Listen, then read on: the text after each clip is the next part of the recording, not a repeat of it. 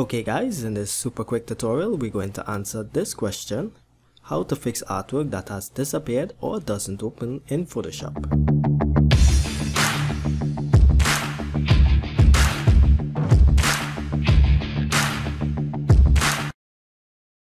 Okay, so head over to the edit menu, head down to preferences and move over to performance.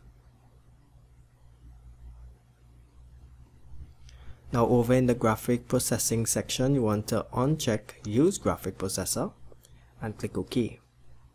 Now after you have finished that, you want to restart Photoshop, and upon restarting Photoshop your image will reappear.